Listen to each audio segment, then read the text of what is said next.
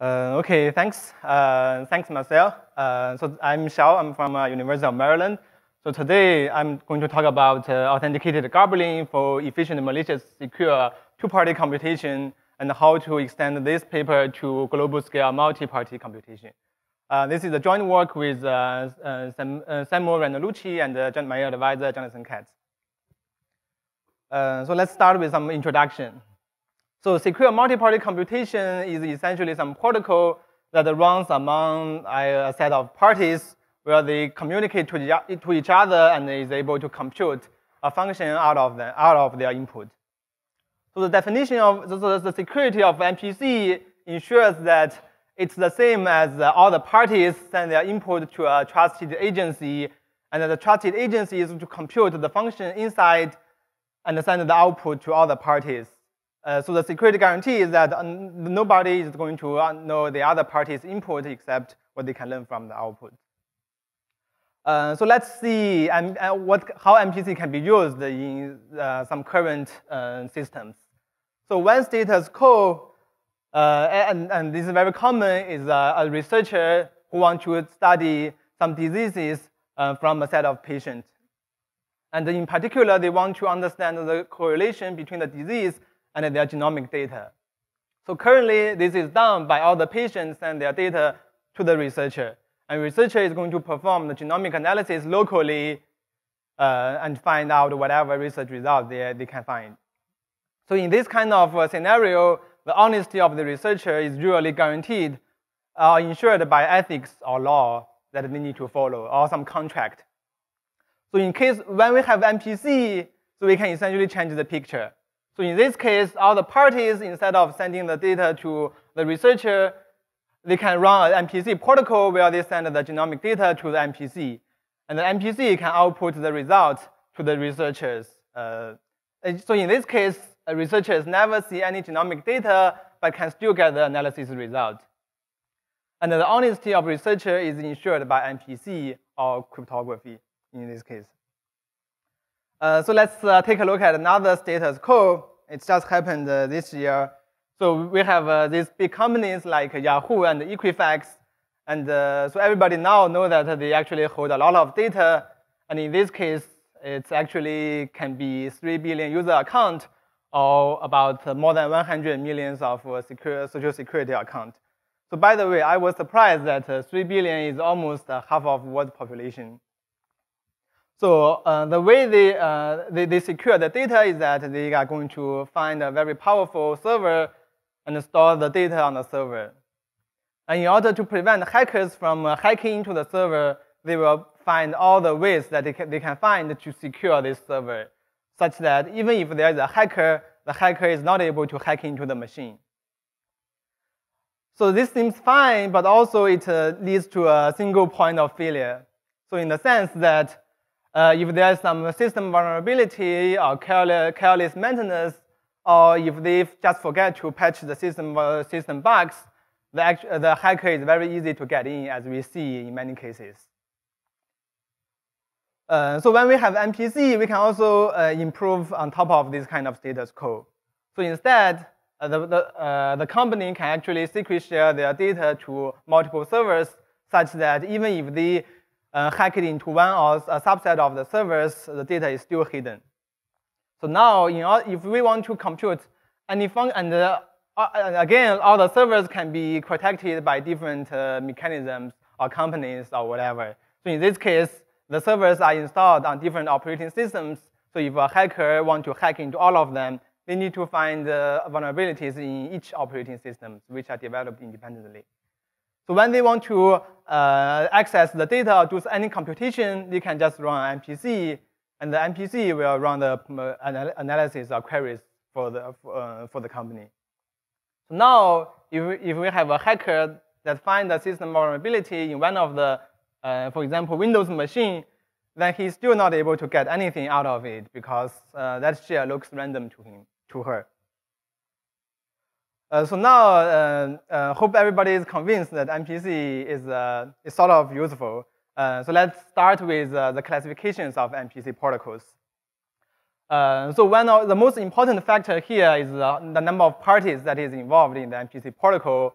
and we have a lot of work working on for two-party setting, and we have another line of work for multi-party. And we also classify the protocols depends on adversarial behavior. So we can either assume it is malicious, which means that the adversaries can behave arbitrarily, or semi-honest, in which case adversary can behave is assumed to follow the protocol. We also have other kinds of models, for example, covert. And we also talk about number of corrupted parties. For example, we assume like honest majority and dishonest majority. And in dishonest majority, when the strongest definition is that it assumes that all but myself is corrupted, which is all but the one corruption. And finally, we classify MPC protocols depends on the computation model. That is how this F is represented. We can either represent the protocol or the function as Boolean circuit, or arithmetic circuit, or even in like RAM programs. So in this talk, we are going to focus on malicious security, all but one corruption, and Boolean circuit. And I will start with our improvement on two-party, which is going to be the first part of the talk. And then I will proceed with multi-party, which is the second part of the talk.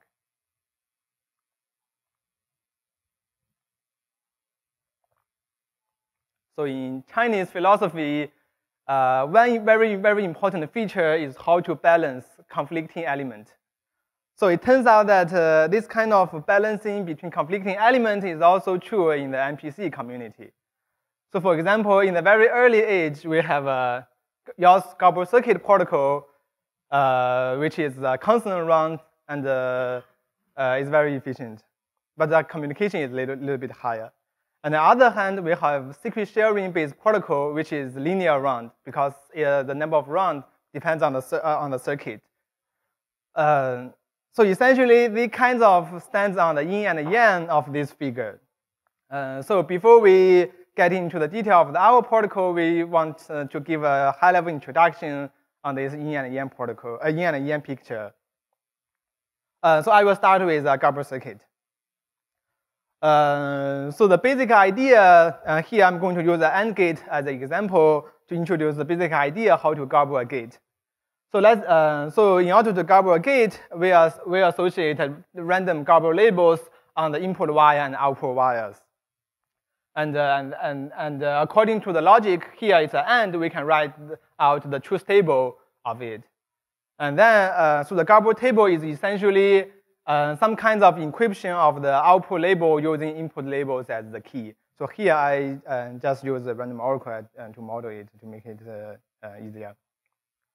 And in order, so for a garble gate, of course, we don't send the truth table because that will reveal what the gate is arranged. And also, we need to randomly permute it in order to hide the information. So when this kind of garble gate is used in a protocol, so we assume on the left-hand side, Alice has input X, and on the right-hand side, Bob has input Y. So they will first run a protocol called oblivious transfer. In case you don't know, you are not sure what it is, it allows Alice to send two objects and allows Bob to send one bit, indicating which one he wants to choose. And the ideal functionality is going to send one of them to Bob, which is the one that Bob chose, without letting Alice know the choice. And then Alice can send the labels corresponding to Alice's own input and the garble table, which is permuted to Bob. And then, given all this information, Bob can actually evaluate this garble table locally and get the garble label corresponding to the output label. So when we have a multiple gate, in this case, it's very easy to extend the previous protocol because we will associate different garble table to different gate, and Alice just need to, instead of just sending one table, he will send multiple tables to Bob. So this protocol is actually constant round, independent of the topology of the circuit. However, it is a semi-honest. It's only secure in a semi-honest setting. Okay, go back to the picture. So in order to strengthen this protocol to malicious security, there are majorly two lines of work based on garble circuit. So one is circuit level cut and choose, and another is gate level cut and choose. So in the circuit level cut and choose, Alice, instead of just sending one garble circuit, is going to send multiple copies of garble circuit. And Bob will randomly pick roughly half of them and tell Alice the random set. Alice will open those circuits that is picked by Bob. And then Bob will locally check the correctness of this randomly chosen subset of circuit. So if all of them are correct, then Bob gets some confidence on the rest that are not opened. We can do some calculation to find out the exact probability. And then there are like many works that are based on this semi-trusted garble circuit, and we can design various kind of protocol to have a fully malicious two-party computation. So in the state of the art works, we need, if we want to achieve statistical security parameter of rho, which means that an adversary succeed in cheating with more probability at most 2 to the power minus rho, we need rho circuit. So as we can see, if we want to achieve a very high security parameter, statistical security parameter, then we actually need a large number of garble circuits. And also, we also need to handle the different kinds of consistency because multiple garble circuits are involved. So the other line of work is is gate level cut and choose. So instead of sending multiple copies of garbled circuit, we are going to send multiple copies of garbled gate. And again, Bob will choose randomly roughly half of them to check. And Alice is going to open them, and Bob will check them locally. So up to now, it's very similar to circuit level cut and choose. And and then they can kind of randomly bucket them into small buckets and connect them into a circuit.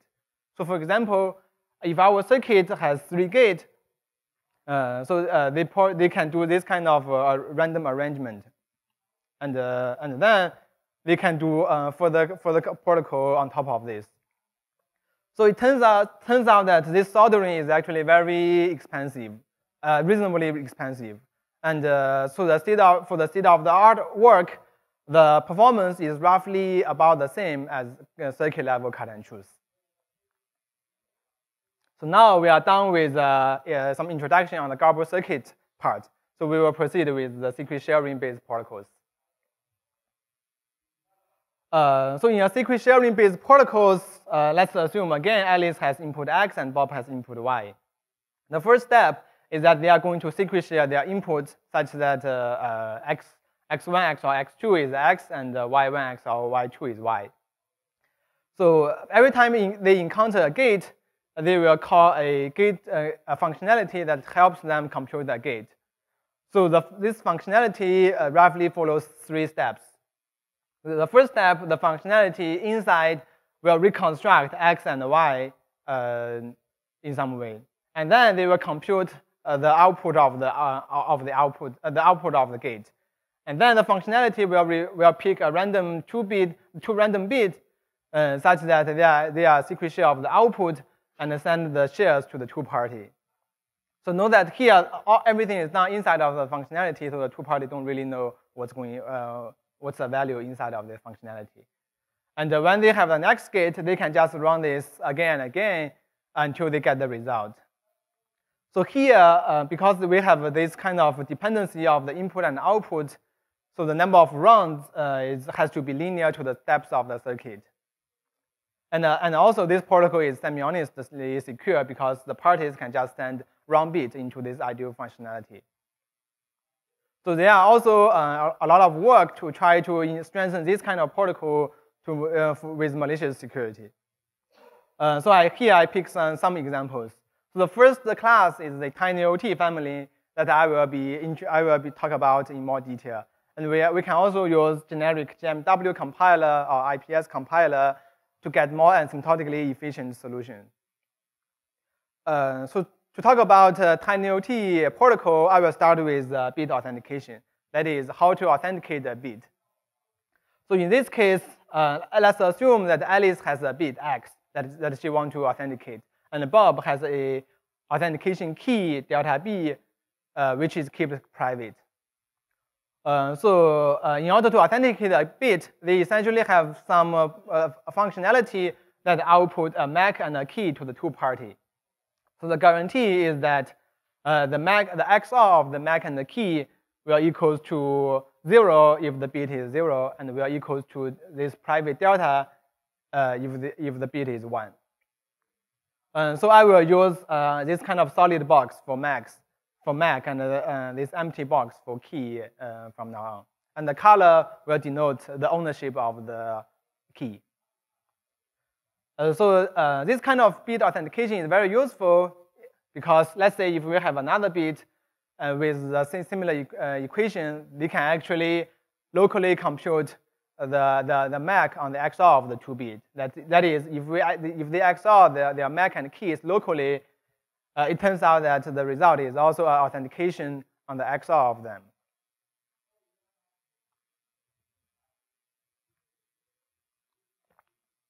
Now let's talk about authenticating a secret share, which is something more complex than a bit. So suppose two parties want to secretly share bit X, where one party has X1 and one party has X2. In this case, we will run the protocol symmetrically, so the two parties each has an authentication key. And they will have MACs and keys symmetrically. So X1 is the MAC for the bit X1, authenticating to Bob with key empty box X1, and the lower party is symmetric to help Bob authenticate to help them to authenticate a bit X2 owned by Bob. So in this case, because each of them only knows one share, it's a secret share, and each of the share is also authenticated using this kind of authentication. And similar equations also hold, except that the rule of the delta flipped. So when we have this kind of secret share authentication, we can actually run maliciously secure secret sharing-based protocol fairly easily by feeding this authenticated bit into the functionality. So the functionality will now become will compute an authenticated gate. And the first step is to check that the inputs are authenticated correctly. And from now on, it's essentially very similar to semi-honest protocols. And the functionality also outputs authenticated bit, secret shared bit, such that this kind of equation holds. And again, if we have multiple gates, we can just run this protocol again and again, until we get the output. Okay, so now we have a high-level idea on the yin and the yang. So I will start with I will now talk about some intuition of our protocol in the two-party setting. So this is our picture here. We have constant round protocol and the linear round protocol. So one feature is that the constant round protocols has very low latency because it's constant round, but it also has a very low throughput because of the high communication. On the other hand, secret share-based protocol has a high latency, has a high throughput because many of these protocols has very small communication, but the latency is much higher because of the round trips. So we can see these are kind of very two different frameworks. So our protocol essentially combines these two kind of frameworks into our protocol. And in detail, we use a maliciously secure secret sharing-based protocol, and on top of that, we add a semi-honest garble circuit and get a maliciously secure protocol that is also constant round. So our communication is only marginally higher than malicious secret sharing protocol. With the overhead is only a semi-honest garble circuit. Therefore, we can achieve low latency and high throughput at the same time. So I will give intuitions of our protocol, and particularly the first part is about the selective failure attack. So in the ordinary semi-honest protocol, Alice sends the garble circuit to Bob directly. And if Alice is malicious, Alice can corrupt one of the rows in the garble table. So this kind of corruption actually leads to helps Alice to learn some information, and let's see why it is the case. Because one of the row or a subset of the row is corrupted, Bob may not succeed in evaluating the garble circuit because some of them are not valid. So if Alice selectively corrupt some of the row, Alice can essentially observe whether Bob abort or not, and know that which row Alice is used to Bob is used to evaluate the table. And also, because the garble circuit is constructed by the Alice knows how the rows are randomly permuted. But by combining these two information, Alice can essentially learn some information about the input. So our way to prevent selective failure attack is that we will find some way such that the two parties, instead of let Alice garbling the circuit directly, they will get a secret share of the garble table. So here I split them into vertically, but in our protocol they are secretly shared, not vertically shared. So Alice will send the share, her share to Bob, and now Bob has the garble table as before, and Bob can evaluate the table as normal. So we may wonder that what exactly it helps, because if Alice corrupts a row, Alice can still easily corrupt it. But the interesting part is that even if Alice corrupts a row, Alice can only learn which row is being evaluated by Bob. It does not help Bob to learn. Does not help Alice to learn information about the input, because Alice does not know exactly how the table is permuted. So without this information, Alice cannot correlate the information about which row is evaluated and the information about the input. So we essentially break the chain in the last step. So now it seems that it's very important to figure out what's the way to compute this kind of secret shares of the garble table. So it's actually a little bit complex, but I will just give some high-level idea on how to compute the secret share of a garble label, permuted garble label. Assume that L0 and L1 are pairs of garbled labels for a wire, and they are permuted by a secret bit lambda. In this case, we will first adopt a free XOR technique to write this as this formula. So here, delta is the free XOR delta that we already seen in the last talk. So now the key step is that we are going to align the delta in free XOR with the delta in the authentication key that I mentioned in the secret sharing-based protocol. So then we will further try to secretly share lambda into lambda 1 and lambda 2, and we would like each party holding one of them. And by doing some simple arithmetic, we are essentially adding this empty box of lambda 2 as a key. And it turns out that the permuted lambda can essentially be written like this. So just give you a reminder that the solid box is the MAC held by Bob, and this empty box is the key held by Alice. So given all this information, Alice actually can locally compute the first part of this equation, and Bob already know the last part of the equation. So this essentially means that the two parties, given the TinyOT authentication, they can compute locally the shares of a permuted bit directly. So now that we get an idea how to prevent selective failure attack, let's talk more about how to ensure correctness. Because here, Alice may still be able to corrupt the garble table to compute some other functionalities. For example, Alice can actually append a NOT gate on the output wire easily. So our first idea is that, okay, we probably can authenticate each row in some way such that Alice cannot really just randomly change the content. But actually, authenticating each row completely is an overkill, because we already prevented a selective failure attack. It means that Alice cannot arbitrarily corrupt the row. Alice can only change the logic in some way. So therefore, in our final protocol, we actually only authenticate the permutation bit, which is used to permute the garble table. And it turns out that this is already enough. To put everything together, pictorially, our shares of our protocol looks like this. So here, R and S are shared permutation bit. These two chunks are shared garble table, very similar to what we just saw two slides ago. And this red part is the authentication on Alice share of permutation bit. And it turns out that all these shares held by all the parties can just be computed using one TinyOT triple. So this means that we can essentially run TinyOT and then use this single garble table to make it constant round. So in summary, so this part of the protocol is essentially a kind of a compiler that makes TinyOT to a constant round protocol using some very cheap garbling techniques. But this is not the end of the story. We also optimized TinyOT protocol to achieve a better efficiency. So I will also give a high-level idea on what we did.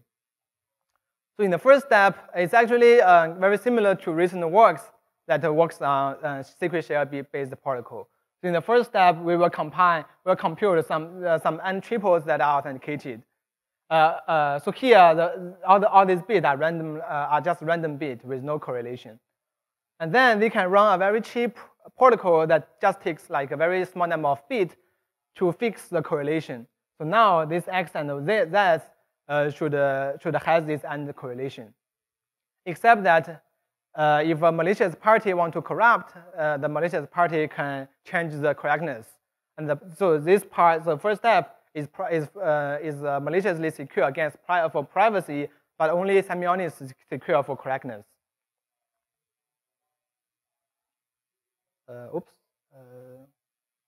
Okay, yeah.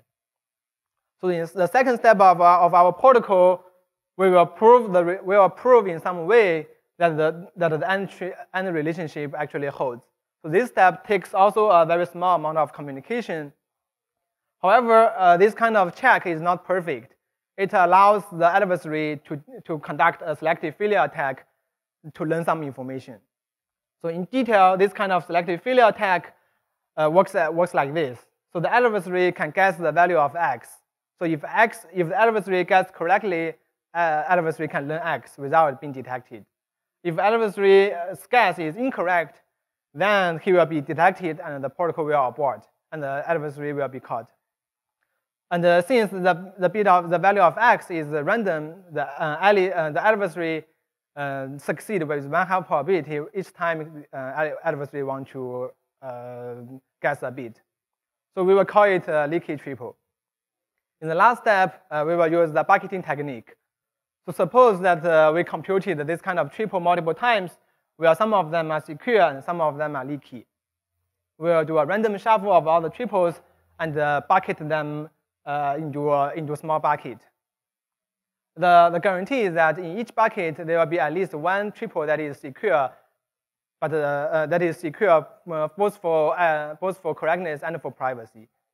And then we'll do a combined protocol that can extract the correct part out of correct and privacy part out of each bucket.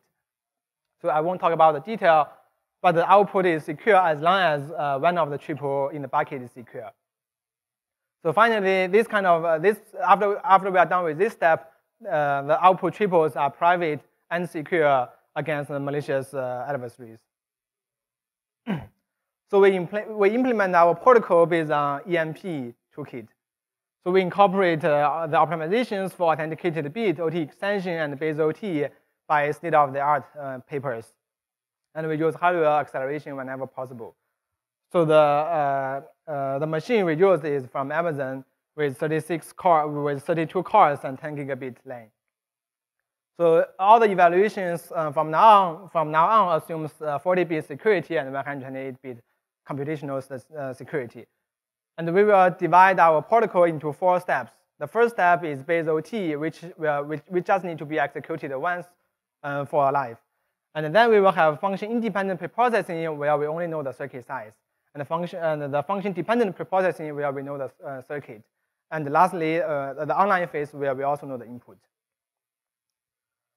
So here is the comparison in the single execution setting. So the blue bar is our paper, is this work. This is the communication complexity.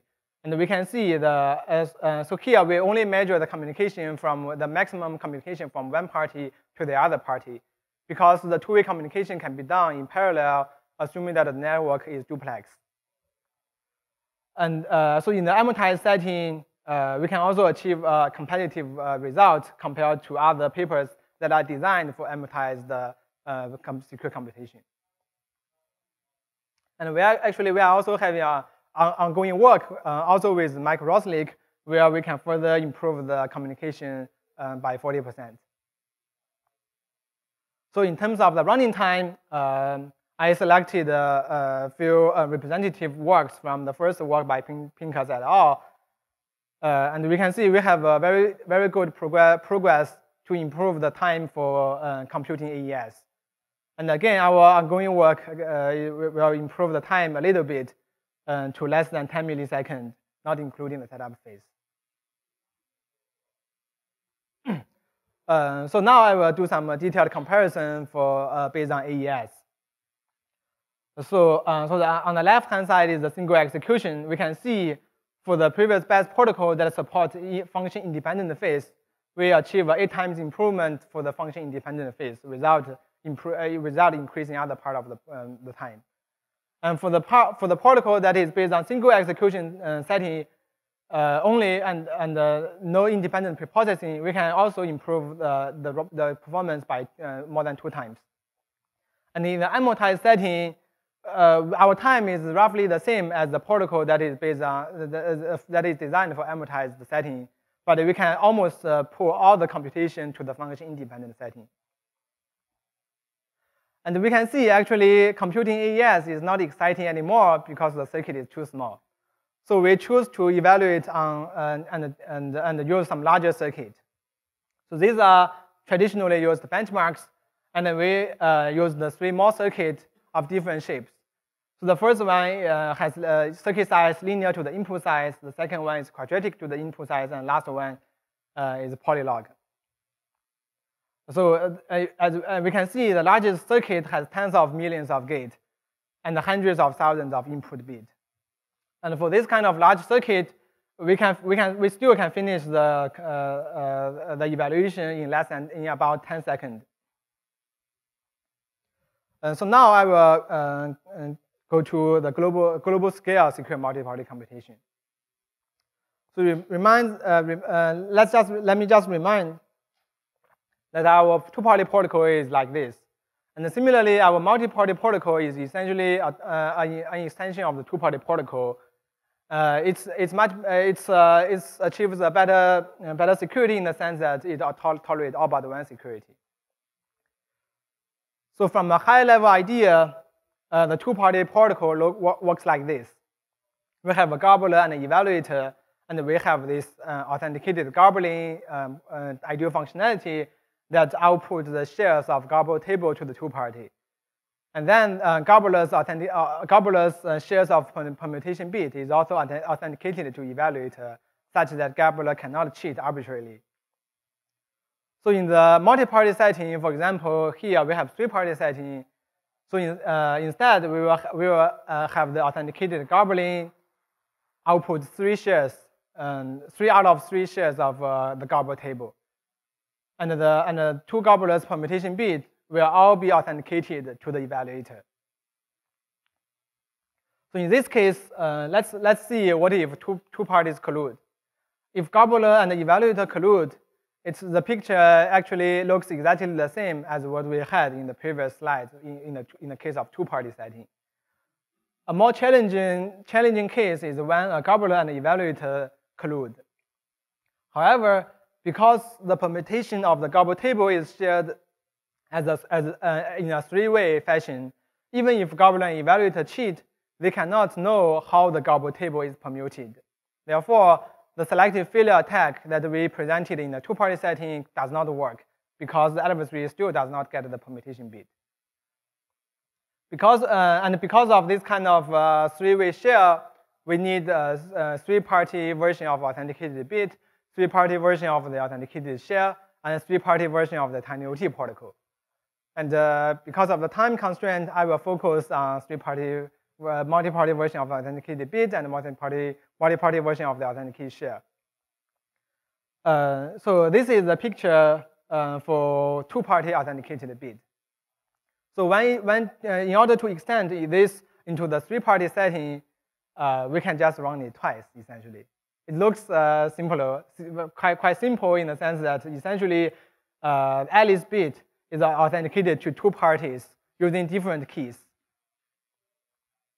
However, of course, it's actually not secure because if Alice is malicious, Alice can use inconsistent value of x1 when Alice authenticates to different parties. So we actually need to do some extra check to ensure that Alice is using the same x when Alice is authenticating to different parties. And once we have a secure, and this kind of check is actually, the cost is minimum. When we have this kind of authenticated bit, we can use the authenticated bit to construct authenticated share. And again, we will just run the authenticated bit multiple times. So here, Alice authenticates x1 to the 2 parties. So we will ask Bob to authenticate x2 to the 2 parties on this side. So we can notice that the third party actually holds 2 keys of the same color. So one is the authentication key for x1 to authenticate Alice bit, and another one is to authenticate Bob's bit x2. And we can run it again for the last part. And when we have this kind of, we run it 3 times. So from a high-level idea, every party authenticates their bit to every other party. So we kind of have an n² number of different authentication and keys. And again, this is not secure because we run the same protocol multiple times independently without any consistency check. So we need to do some check to ensure that this achieves what we actually want to achieve. So here, so let me just go back a little bit. So when the third party authenticates Alice, he's using delta C. But when we are assuming that he is also using the same delta C when he authenticates Bob. But so this is not true for the adversary. So we need to do that extra check to ensure that everybody always uses the same global key. And this turns out that this check can also be done pretty efficiently, assuming that the authenticated bit is secure. So let me just compare the complexity of different paper and our paper. So the best paper that achieves for concretely efficient protocols with linear round is by Fredrickson et al. In 2015. And so Linda et al. And Hazy et al. Proposed more constant round protocols. In Linda et al., they are based on BMR with speeds, using speeds to gobble the shared gobble circuit. And Hazy et al. Use the more advanced techniques. So as we can see, we are able to achieve a better complexity without increasing the round. And by the way, actually the recent paper by Hazy et al. Is also kind of inspired by our two-party work in the first part of the talk. So in terms of the evaluation, so all timings in the following will be based on AES evaluation, and all the machines are again the same as 2-party settings. So we evaluate our protocol in 2 settings. One is in the LAN setting, where all the parties are connected with the high-speed network, and another setting, which is a global scale setting, where all the machines are spread all over the world. So we choose all regions that Amazon provided that covers 3 continents. However, they don't actually have any machines in Antarctica or Africa. So once they have the machine, we can run the real global scale computation. So let's first take a look at the LAN setting with small number of parties, up to 14 parties. So we can see, so here, even when we have 14 parties, evaluating AES takes less than half a second. So just want to remind everybody here that 14 parties So 13 of them are assumed to be controlled by a malicious adversary. So we can see actually, so a function independent phase takes almost more than 16% of the time. And the cost of setup phase increases very slowly because we use multi-threading to do all the base OT between different pairs of parties all at the same time. And then the online part is tiny because the online part only involves communication for input, output, and evaluating the circuit. So here, so you don't need to count. This is 33 machines. So this is the largest instance of MPC protocol that is run before our paper. So this is by Ben Ephraim et al. Last year CCS, and this is in semi-honest security. So we are actually able to run the MPC protocol among 128 parties. And as far as we know, this is the largest MPC execution with the largest number of parties.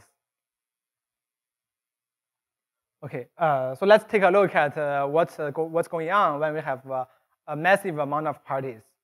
So here, the x-axis is the number of parties, and every time we double it by twice. And I just want to remind everybody how the picture looks like when we have up to 14 parties. We can see actually the decomposition of the figure changes a lot.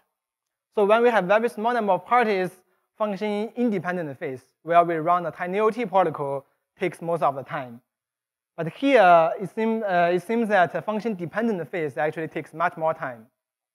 I just want to remind everybody, in the function dependent phase, we are just sending the garble circuit. We are not doing tiny OT, which is assumed to be the heavy part.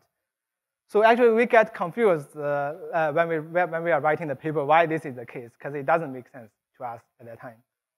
But and then we analyze the protocol a little bit further, we find that actually in the function independent phase, all the communication and computation are amortized among all pairs of the parties. Oops. So the communication is amortized among like a quadratic number of communication channels. But when in the dependent phase, n-1 garblers will send their share of the garble circuit to one party. So the incoming bandwidth of the evaluator actually becomes the bottleneck of the protocol. So this single party becomes the bottleneck, while in the previous setting, everything is amortized evenly. So the bottleneck is kind of evenly distributed. So we don't know how to improve it yet, but we think this is a very interesting question, and we should find a way to solve it to improve the time much better.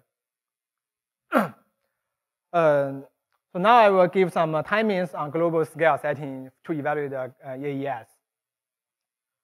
So when we run it on East US, it takes about less than 400 milliseconds to compute AES. And when we run it on all the machines in US, it takes about less than 3 seconds. And when we run it over all the machines in US and Europe, it takes less than 7 seconds. And finally, when we run it on all the machines all over the world, well, 5 continents, it takes roughly 20 seconds to compute AES. And as far as we know, again, this is the most geographically distributed MPC execution up to date. So in this case, in each region, we only have one machine. But don't worry, because we are also excited to run global scale massive secure computation. So that's what's the next slide. So we actually picked eight widely distributed regions and put 16 machines in each of the regions. And we run an MPC protocol for AES among all of them, and takes about 140 seconds to run among these 128 parties. Again, I want to remind that 127 of them are assumed to be malicious.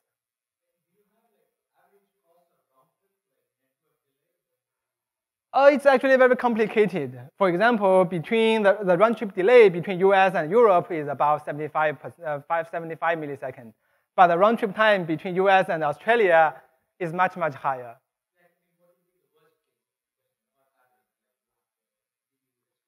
It's about 1 or 200 milliseconds. Yes. Also, the bandwidth also varies. So, for example, if it is within the US East, you actually can get like a much higher bandwidth compared to the if we run the port between the link between US and Europe. Yeah. Okay, it's very good that people are asking questions.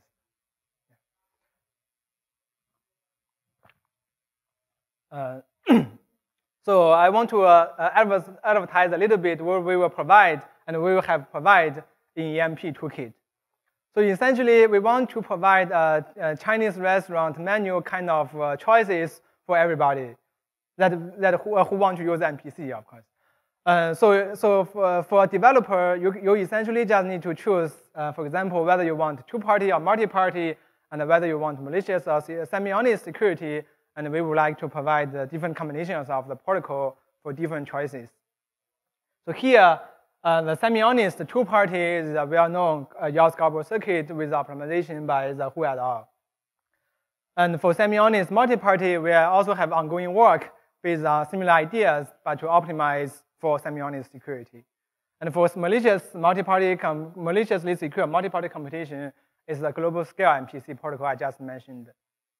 And for two-party, we actually provide two options. The two-party authenticated garbling that I introduced in the first part is for better performance if the circuit is reasonably large. For example, tens of millions of gates. But when we have billions of number of gates, this actually requires much larger memory cost because we need to do this bucketing, and all of them need to be stored in the memory all at the same time. So when we have billions of numbers of gates, we can use our recent Eurocrypt paper that scales to much larger circuit. And the largest circuit we can run in that protocol is 4.3 billion gates. And we didn't run much larger circuit than that because we think it's time to stop. Okay. So thank you everybody. And so please welcome to use our EMP and ping me if you have any questions. And again, the most important message, I'm on the job market.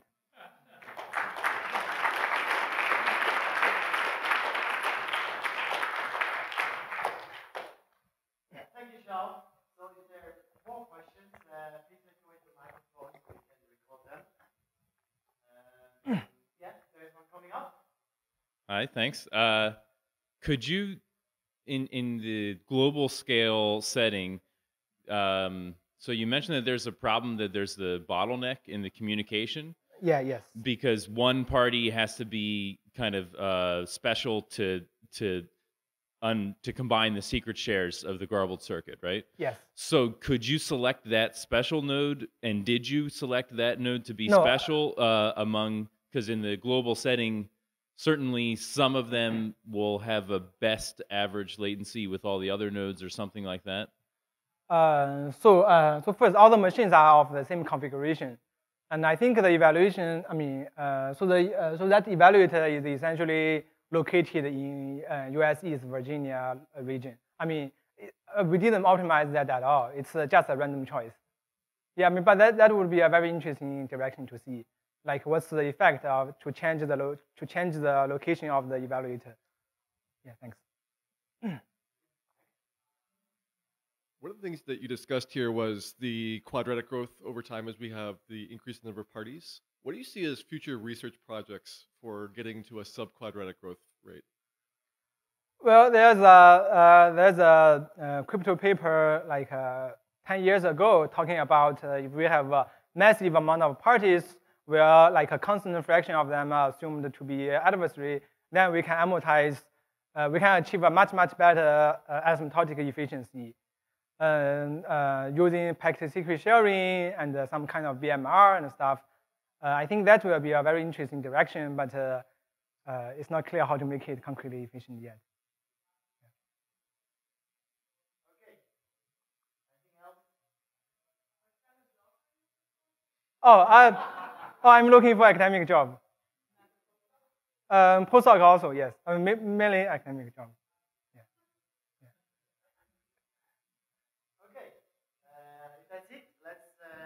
Xiao.